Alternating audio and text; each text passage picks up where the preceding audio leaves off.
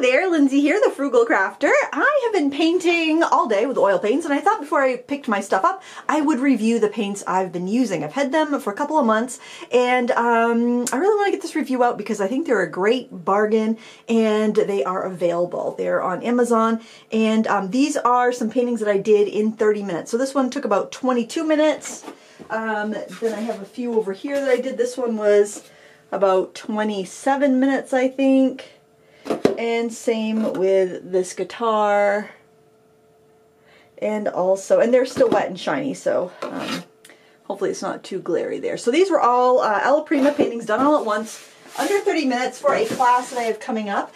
And these paints performed really well. So here you can see on my palette the viscosity of them. I'll just kind of smear a little out there so you can see. I haven't cleaned up my palette yet, and I have some paint good enough to save, big enough paint amount to save.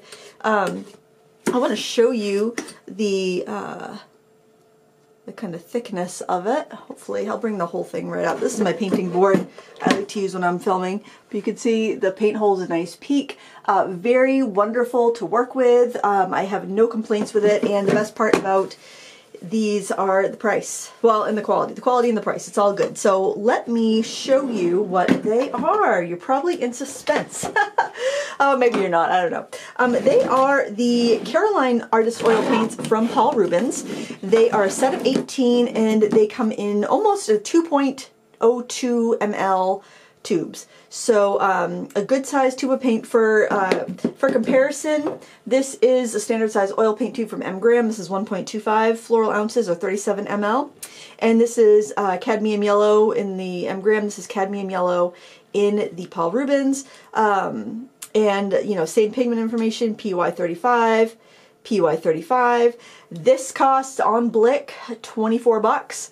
These run end up being $3.88 a tube. So just for a little comparison. So like this size tube of paint from Graham, which, and I love Graham watercolors and oil paints, they go for between $9 and $30 on Blick. So, you know, it is a big cost savings. So the other thing I really love about these paints is every paint tube has a hand swatched label. So there's no guessing of what color you're going to get when you grab the tube of paint. I really love that.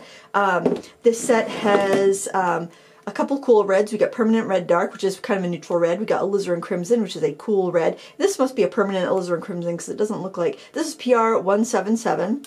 The Permanent Red Dark is PR170. And then we've got Cadmium Red, which is your customary PR108. Then we've got 3 yellows. We've got a Permanent Yellow Deep. We've got a Lemon Yellow, and we've got a Cadmium Yellow. So you've got a very warm, kind of a more neutral, and a cool. Then for our blues, we actually have 4 blues. We have French Ultramarine. This is probably my most used color. We have... this is called E-Plant, but this is PB27 Prussian Blue, which is probably one of my most used blues, also in oil paints. Then we have Lake Blue, and I believe this is a Phthalo Blue. Yep, this is Phthalo Blue and white.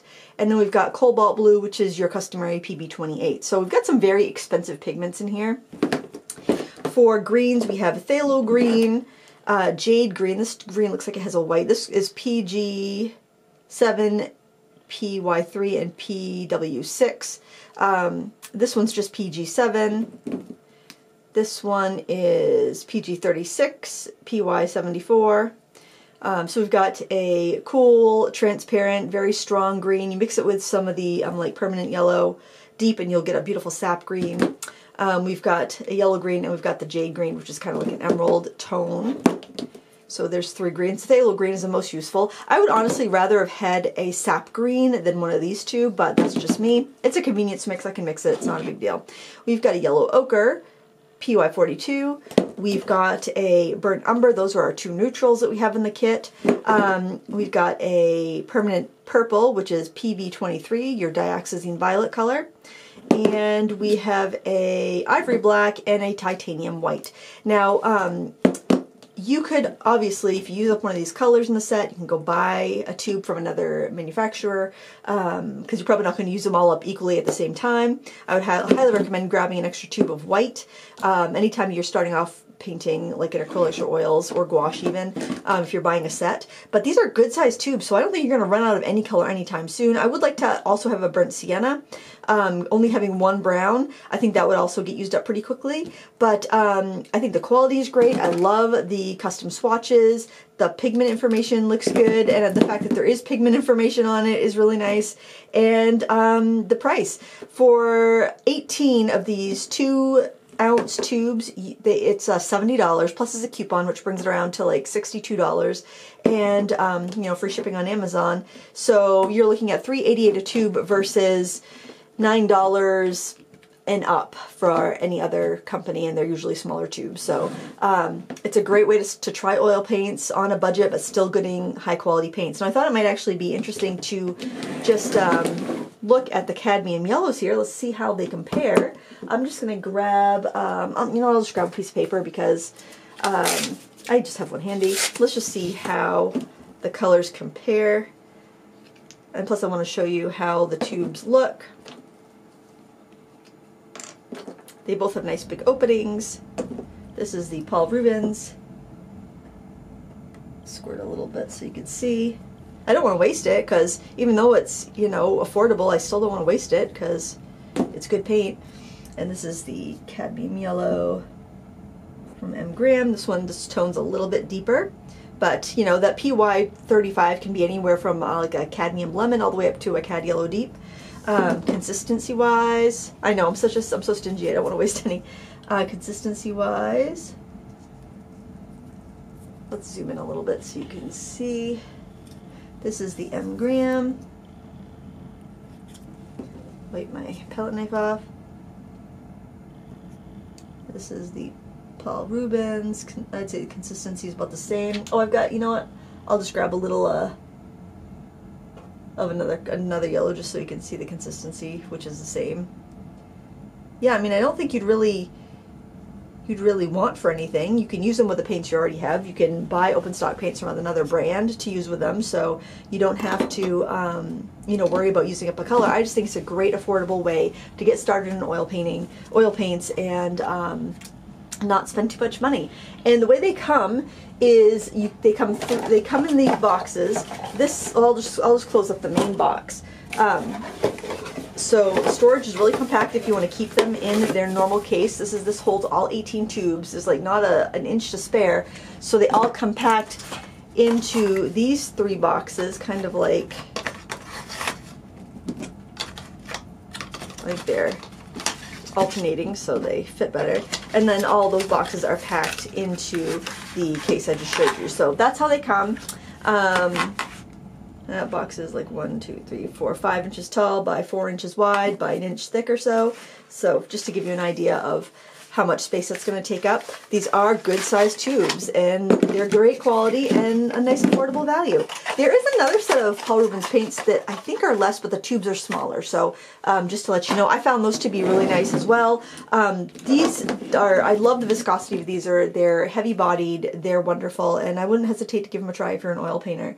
None of the colors I've used have given me any problems, and they were great for alla prima work, which is what I've been doing and what I'm going to continue to do with these for right now. But I love that you can see how opaque and how translucent they are. There is like a star system on here for, I assume for light fastness, but I'm not really sure what their scale is telling me. I know ultramarine's a very light fast color, but Prussian blue is more light fast in oil than in watercolor, but it's got the same rating as Prussian blue. And yellow ochre has a really high, I would assume that the more stars the better, but I'm not entirely sure on that.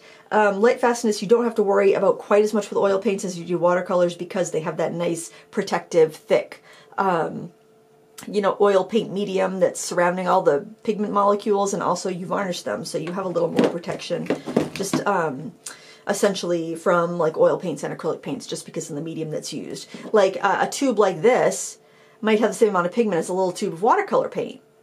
Like there's just a lot more binder. So if you're looking at this, it's probably like half binder, half pigment, or maybe a third pigment, 2/3 binder. I'm not exactly sure, but it's definitely more binder to pigment versus watercolor. So watercolor is just so fragile. So yeah, I mean, you can obviously look up any of the pigment numbers and do your own research and see what you think about those before purchasing. I will link to it on Amazon so you can find all the information there. And I just think it's a great value in oil paint. I was shocked actually to see how expensive individual tubes of oil paint were, because it's been a while since I bought any individual tubes, because oil paint keeps really well, and the tubes I've been working on I've had for decades, because I used to teach, so I'd buy those big honkin', 200 ml tubes of paint, and yeah, I still have a ton. So I was really surprised to see how much paint prices have risen. So these are a bargain. You want to try oil paint? Maybe you want to take a class. My upcoming class that I'll have coming out in a few weeks. This is a great option. By the way, the class I'm working on is also going to be you can also do it in gouache or acrylic, so you don't have to have oil paint for that, but I prefer to paint with oils out of the three, I think. But I like gouache too. I don't know. It just depends on the mood that I'm in. But anyway, I wanted to do a quick review of these because I think they're fantastic, and I love that they went the extra mile and did hand swatches, and I'm really surprised that they are as cheap as they are. Who knows? Maybe they'll raise the price when they get more popular, but if that's the case, get them while they're cheap. And you're probably thinking, $70, that's not cheap, Lindsay. But when you're getting this much paint, yeah, and it's oil paint, it's cheap. Oil paint is pricey, so there you have it. And take it with a grain of salt. Maybe look at other people's reviews too, because I primarily do watercolor and mixed media, and I'm much more versed in watercolor reviews. So, you might want to hear an opinion from someone who primarily paints in oils. I totally get that. That's totally understandable. But in my opinion, these are fantastic and they're a great deal. So anyway, please give me a thumbs up if you enjoyed this review. Until next time, happy crafting. Bye!